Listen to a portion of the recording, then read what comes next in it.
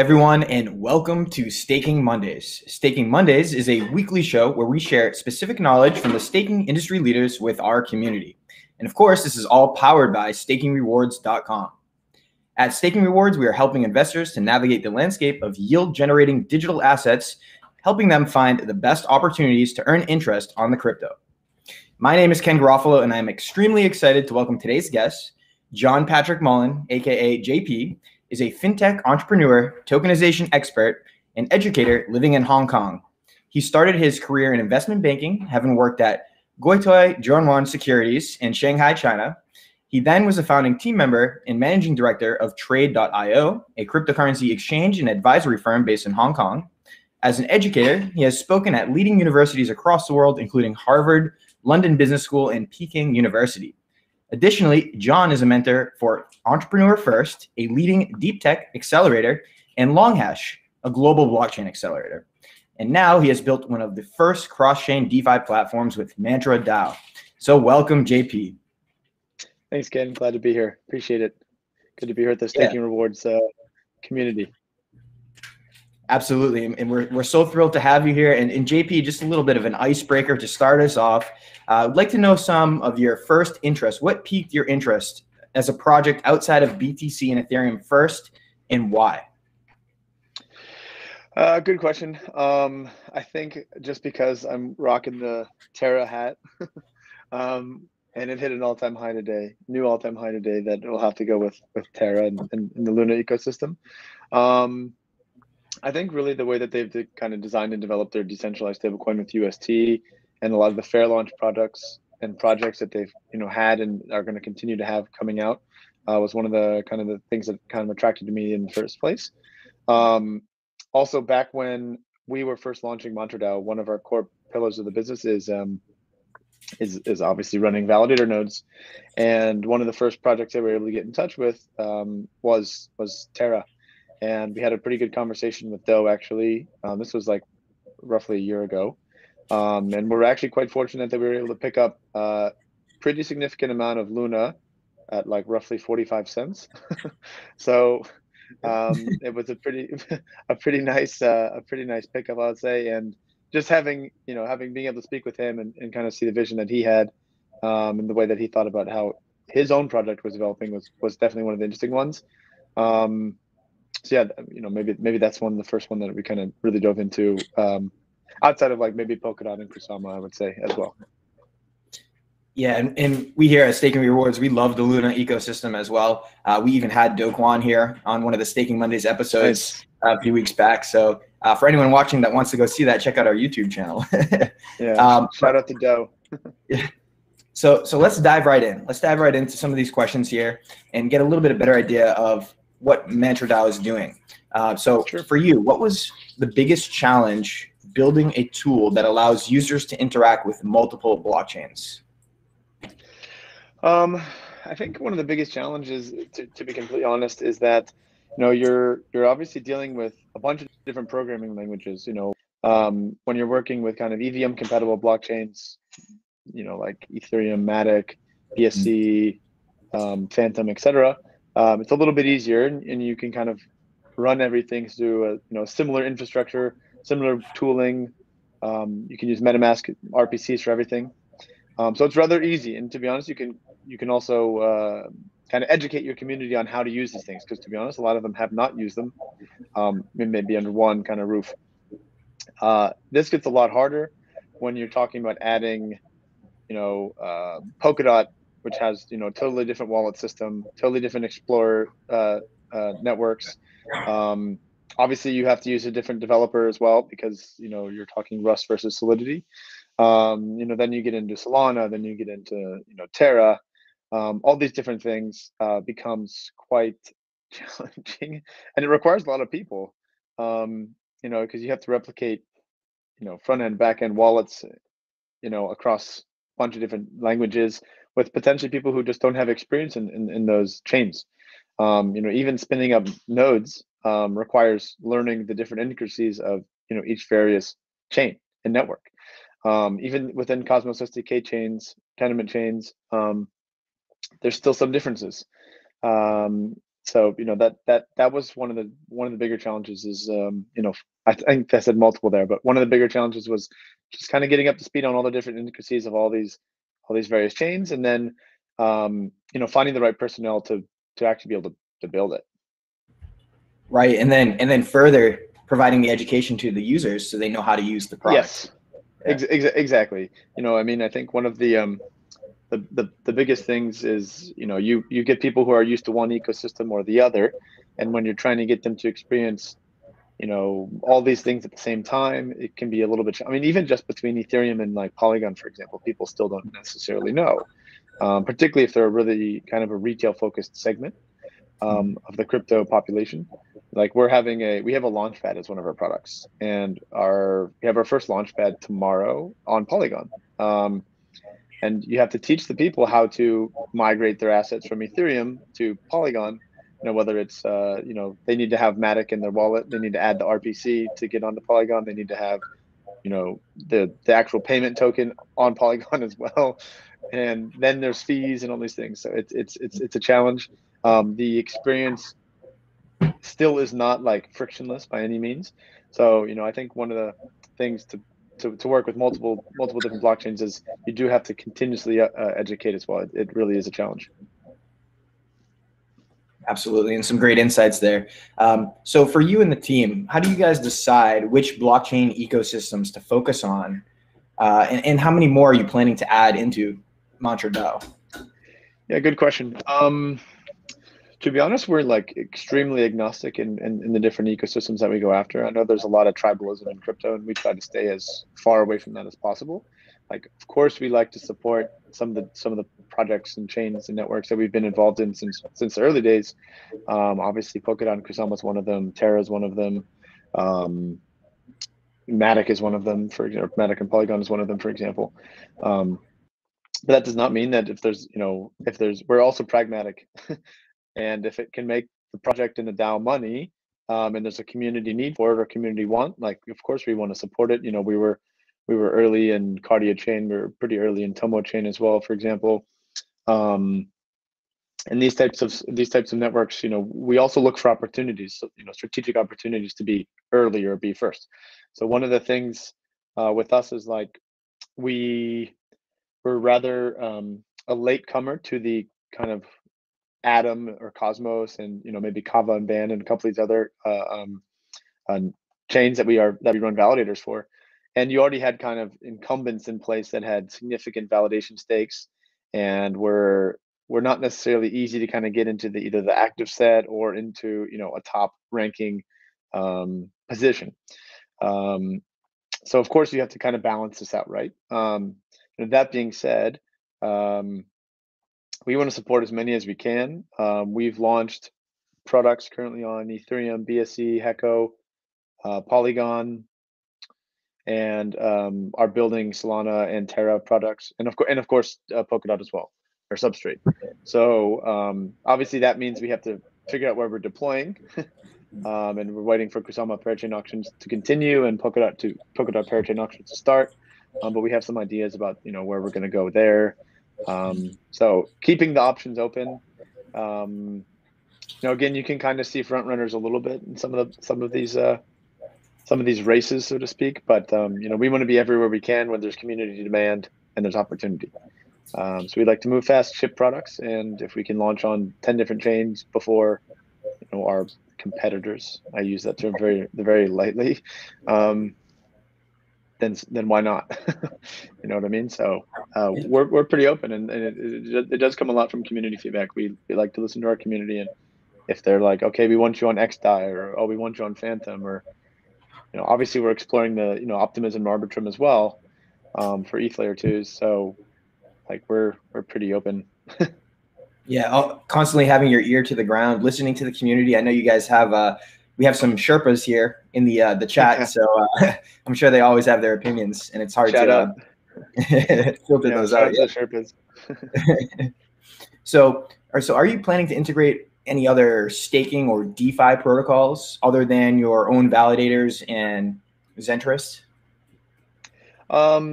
So I mean, obviously the most important thing in our mind, I would say, is that we need to find ways that there's value accrual for our native Ohm token. And one of the ways to do that is obviously having it be a key piece of various different protocols that would be part of our platform, right? So I don't necessarily think we have exactly like, we're going to go integrate, Aave or something like this, or some sort of derivatives. It just doesn't really make sense for our token. That being said, if there's one thing that I could say that's like a sister project that we're working on, it's like the regulated version of Mantra to a degree. Is a new one called Soma Finance, which is a U.S. regulated AMM and DEX. So it's a joint venture partnership between Mantra and a U.S. broker dealer called Tritorian Capital. So 50-50 split. And basically, it'll be one of the first regulated AMMs out of the United States under the SEC regulation, FINRA regulated. So we'll be able to trade, tokenized equities, crypto assets, ETFs, commodities, all these different things, but having a DeFi experience. So you can, yield farm. We have a bunch of different yield farming strategies and pools that we're going to be launching. So that'll be kind of exciting. But obviously that is something that's like, it actually, the whole idea came out of basically a regulated version of our launchpad. So we're thinking of how can we do regulated launches in the United States, because obviously the US and SEC sees everything in a certain way. We like Mantra being what it is, and it helped to have another kind of brand that was maybe a little bit more buttoned up, a little bit more institutional, whereas Mantra is, Mantra's Mantra. So yeah, so like outside of that, I don't really think we have just anything like at the moment. But yeah, so I guess to boil it down, TLDR, if it has value accrual for the Ohm token, and there's some additional benefit for the Ohm token, then we would consider it. And with Soma, I didn't even mention this, but with the Soma project, Ohm stakers on the Mantra platform, Ohm suppliers on the Mantra platform, they'll have not perpetual, but at least perpetual for a set period of time, I think a couple of years, where they can earn Soma airdrops just by staking Ohm as well. I think it's like 4% of the total supply of the Soma token will be distributed to Ohm stakers and suppliers. So, that's just one small example of how they interconnect. That's really exciting news to hear. And for me personally, just hearing what you said about Soma there, I'm very interested. Tokenized equities seem to have disappeared recently, so to hear they coming back in a structured, regulated format from a joint venture here, it seems is extremely exciting. And I hope our listeners take advantage of staking some Ohm tokens to get that 4% of Soma. Appreciate it. So, yeah. So what do you think currently is the most trending ecosystem where you see the most innovative developments happening outside of Ethereum EVM chains and outside of Polkadot, we'll say? I mean, it's got to be the lunatics in my mind. Solana obviously is it's going crazy as well. Tons of development happening over there, and you got some masterminds behind them. But really, I mean, maybe it's just because I have like some cognitive dissonance or some bias because of the way my Twitter feed looks. But it's just constantly lunatics talking about all these new projects, and you got Anchor Protocol, which is a very interesting money market lending product. You got Mir, which is synthetic assets, not tokenized.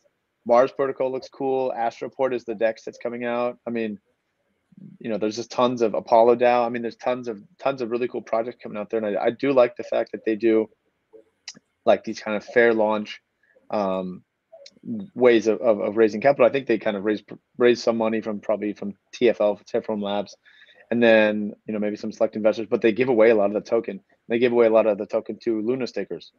So I outside of my own token or Ohm token, Luna's my second biggest bag by far.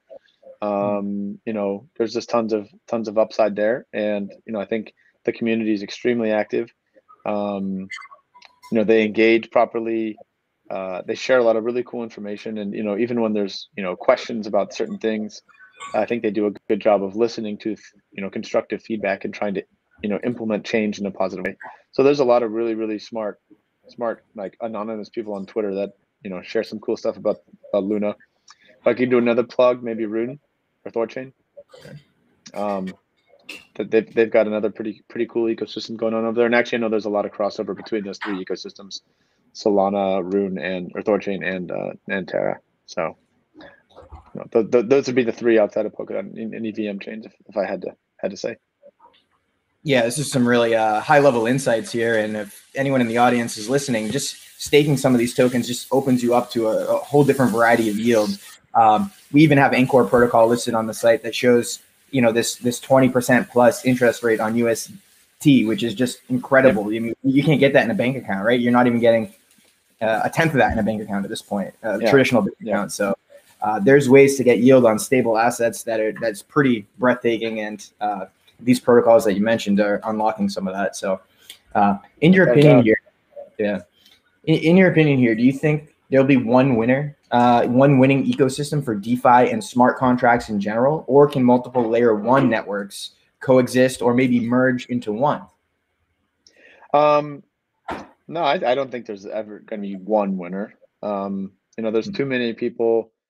I mean, it's just there's just too many smart people building too much cool stuff. That maybe not every single part of one ecosystem is going to be a winner, but maybe there's going to be more people using the Luna DEX versus the Thorchain DEX, for example. I don't know. Maybe there's going to be more people on the Thorchain money market than the Luna money market, right?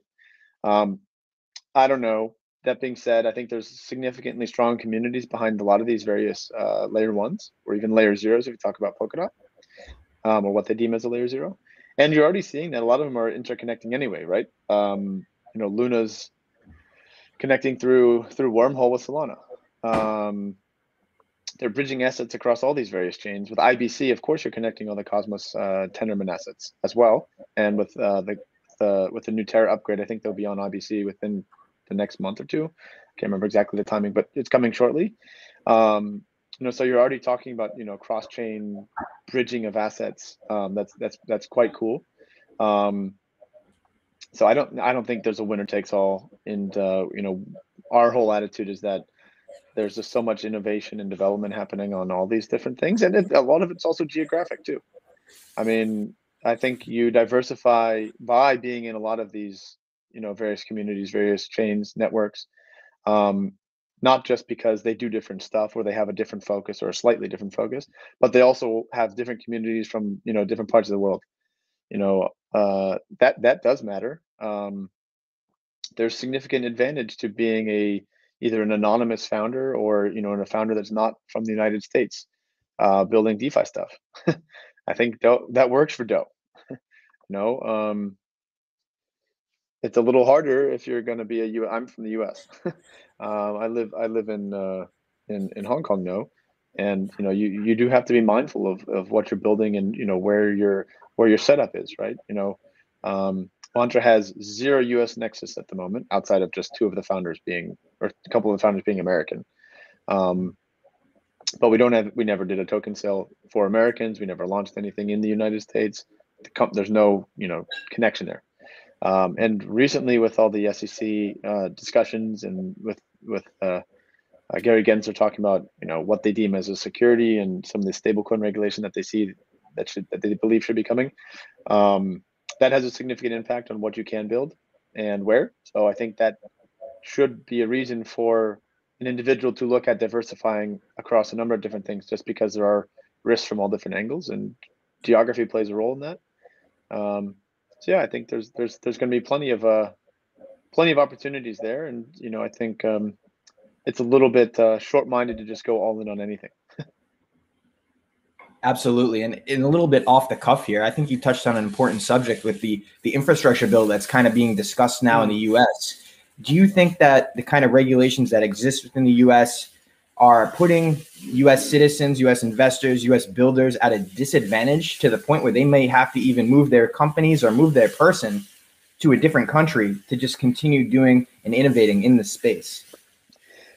I mean, absolutely. Not a huge fan of the way that bill was put together and kind of passed in the Senate. We'll see what happens in the House. I mean, the one good thing to see was there was a lot of coming together from the various communities, particularly in the United States, of people, getting out and talking to their senators, talking to their, the people who are supposed to be answering to them, Not sure they all ended up doing that because they all have their agendas.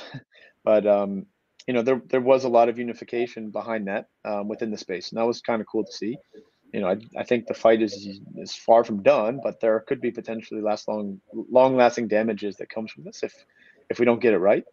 You know, realistically, I think there was an opportunity for the United States to kind of continue to take its leading role further. You know, particularly as China has in the last couple months, like really clamped down, not just on crypto, but just a lot of stuff. You know, trying to get rid of some of that outside influence, I think. And the U.S. has an opportunity there to take advantage. You know, a lot of the Bitcoin mining is leaving China. Of course, proof of work was not passed under this, or not covered under this bill, but proof of stake, which I'm sure you guys believe as well as we believe, is a significant part of the future of crypto assets. And if you're going to count validators and wallets and all these guys as brokers, that's going to have a significant problem for the space, and you could see people leaving. I guess the one potential good thing is it's a little bit easier to move servers than it is to move massive Bitcoin farms, Bitcoin mining farms, I guess. That being said, you know, I would like to see the U.S. you know, take a leading role in a positive way across, you know, the digital asset space. And in general, I think the bill was a bit hastily, well, not a bit, it was extremely hastily created and passed. Yeah. Well, very valuable insights there, and thank you for touching on what could be seen as a touchy subject for some. So appreciate the insights. And absolutely. Getting back on sort of MANTRA DAO script here. So what do you think is basically the unique selling point for MANTRA? Why should someone stake with MANTRA opposed to your competitors? Sure. So I think there's a couple things. So, I mean, if you divide kind of proof of stake delegation and nomination and kind of the DeFi style staking, you know, we're trying to create and mix both of those into one platform. So this way that users can basically do it all in one place. So, you know, they can stake their Ethereum assets, their Polygon assets, their BSC, their Solana, their Polkadot, their Kusama. I mean, everything in one place. Both like validation on chain with POS consensus, as well as just kind of like yield farming opportunities. So we're trying to create kind of like an all-in-one platform that mixes both POS and this DeFi kind of primitive of, you know, staking and yield farming. I think the other thing is we've created a kind of like a tokenized delegation model that we've rolled out for Polkadot and Kusama. That's worked quite well. And basically users can come and they can basically bond their Polkadot or Kusama address with their Ethereum address, which is where the Ohm token is kind of like natively launched, or where it was natively launched. And based off of their, you know, participation on the node throughout the course of a month, they can also earn some additional rewards in Ohm tokens that then they can be entitled to. So they can actually earn 2 tokens in one go. You know, obviously if you stake Ohm as well, then you can earn more tokens and whatnot. So right now that's live on Polkadot and Kusama. Up next, we're going to be launching very shortly on Terra, obviously, Polygon, Atom, and then all the Cosmos ones will come shortly after that. We're actually trying to make it even simpler, because right now we've had it so that you still have to kind of connect your various, you know, wallet addresses. So whether you're using Polkadot JS, or whether you're using Kepler, MetaMask, Trust Wallet, whatever. We're trying to make it so that it's a bit more kind of seamless and through one interface. So we're working on that at the moment, actually, which should make it a bit smoother of a user experience. So I think that's one, maybe 2 things. So we just have it all under one house, one roof, and the other thing is that you can earn, you know, even more rewards than you can on most of our competitors, in my opinion. Yeah, that's definitely an attractive point. If I can earn multiple tokens as a reward from multiple sources, I'm interested. Get me in there. I want to learn more. And especially you having an educational background, you have developing resources on how to onboard more users so the process becomes easier and more user-friendly. So I love to hear this type of stuff. Exactly. Appreciate it. And so you've actually dropped a lot of free alpha, I guess you could say, during that last answer. But if you could narrow it down to the single best staking or passive income opportunities with MANTRA, within this universe, what would it be? Currently, I think staking Ohm on Polygon is like 116%, if I'm not mistaken, roughly. Okay. 116% APR for Ohm on Polygon. It's also super cheap to use and interact with. Other than that, I mean, I think really you can't go wrong with staking Luna, because like you're gonna stake Luna, and then eventually you're gonna earn Ohm, but then you're also gonna earn Mirror, you're gonna earn Anchor, you're gonna earn Pylon or Mine, and pretty soon you're gonna have Nebula and Spar and Orion and all these other ones. So there's a bunch coming out. So I think if you got to have one node, that would be it, Luna. Okay, guys, everyone listening, that was it. That was the highlight of the talk here. That's what I'm doing. This is my own alpha too. So this is my own game plan. Follow what the man says, right? Mirror the moves, so to say, right? So we did have one community question winner. This winner is going to receive 50 hearts, which is our database loyalty token on staking rewards. And this winner is Dr. Zen Polygon. And the question coming from him is, besides the wallet and DeFi staking, what are future plans for Ohm on MANTRA DAO? Good question. So, as I mentioned, we've basically built a lot of our product suite on Ethereum, BSC, Polygon, and Hecko at the moment. And this is just going to be continuing to replicate, the existing product suite and launch more of the existing products on those chains. So pretty soon we'll have Zenterest, which is our money market on BSC. We're going to have Zenterest on Polygon, but then we're also going to launch everything on Solana and Terra in the not too distant future. We're building like a proprietary money market as well on Substrate with using Ink smart contracts. That's not too far off. What else? I mean, we're redoing our launchpad to just kind of create a different style of launching tokens. It's a bit more like a liquidity mining launch rather than like a fixed swap launch. I think it makes it a little bit more fair for projects, and it actually should incentivize significant amounts of liquidity and LP fees for liquidity providers on the Ohm token on whatever chains that we're going to be launching this on. So that's coming. So you could call that like Launchpad or Zendit. Our Launchpad's called Zendit 2.0, if you want to say. We have a Dutch auction, but no one's used it yet. So if anyone wants to come do a Dutch auction with us, holla. And then we're exploring, building our own like mantra chain, if you want to call it that. We don't have a name just yet, but it's something that we're looking at because we're launching all these different products, and at least for anything that's kind of proprietary to us, we want to have the ability to have token value capture in Ohm. And actually, this was an idea kind of inspired by Luna because of the way that they do it. And they have, instead of launching 100 different things on one dApp, they create 100 different dApps on one chain. So this isn't, this is a little further off, but it's definitely something that's being considered. So yeah, that's something, because then we could do, again, these fair launch opportunities where, like we have a product which we're considering, or we've been considering, called Karma, which is our under collateralized lending product.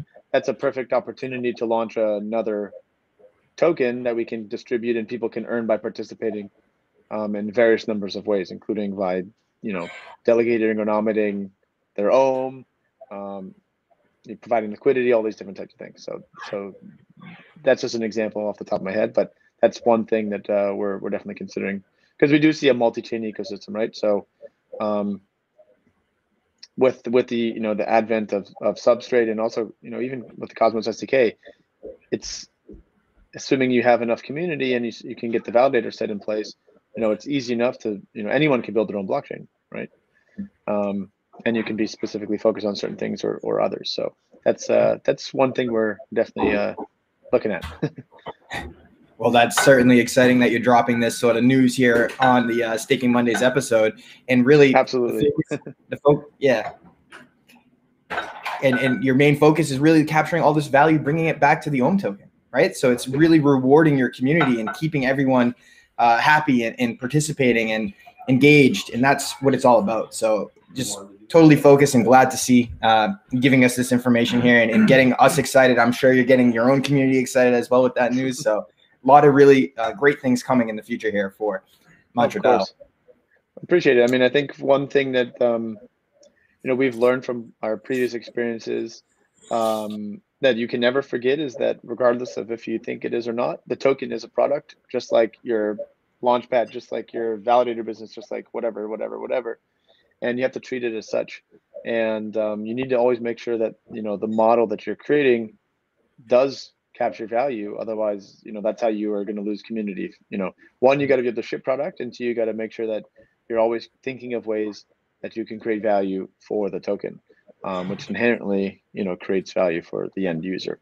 So that's just an important thing, I think, I'd like to kind of add, just the way that we see things within crypto, I guess. Really well said, JP. And so how can people follow you, learn more about the stuff you're working on?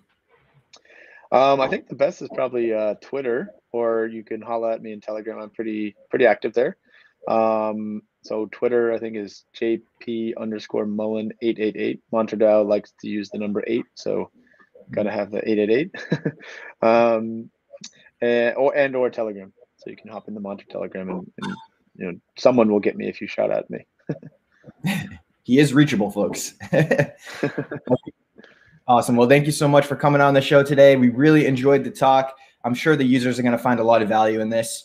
And for everyone watching and wants to check out previous episodes of Staking Mondays, we have interviewed Tor Bear from Secret Network, Doquan from Terra Money, Zaki Mannion from Cosmos, Stani from Aave, Arthur from Tezos, Chao Wang from DeFi Alliance, Jack Liu from OneChain. The list keeps going. These are all high-profile guests, and we have so many more planned in the future.